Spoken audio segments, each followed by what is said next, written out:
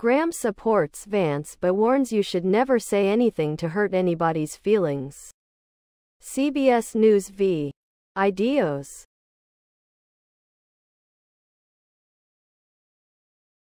Lindsey Graham, a key Trump ally, tells Face the Nation that although you should never say anything to hurt anybody's feelings, he supports Republican vice presidential candidate J.D. Vance, saying that his recently resurfaced comments about childless cat ladies were about how the Democratic Party has abandoned the traditional family.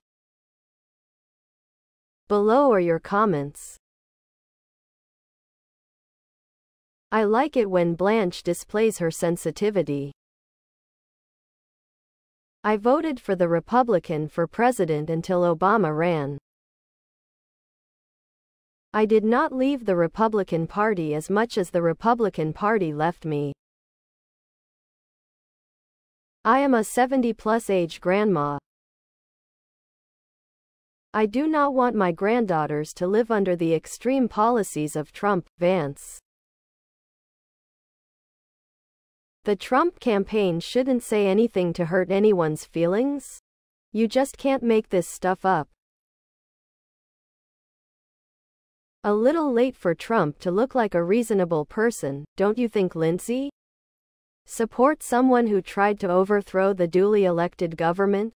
Support someone who cut taxes for the 1% and left us with an $8 trillion debt? Support someone who thinks a. Please carefully consider your vote and do get out and vote in November. We need experienced leaders who will work hard on jobs and the economy, not a candidate whose main reason for running is to stay out of jail. The only thing evil people need to win is for good people to do nothing. Graham, classic case of do as I say not as I do. 2 questions. Number 1. What year did Republican Representative Boebert of Colorado receive her GED? Number 2. What is the percentage of Trump supporters who live in trailer houses? Please subscribe to my channel. And if you like it, please thumbs up.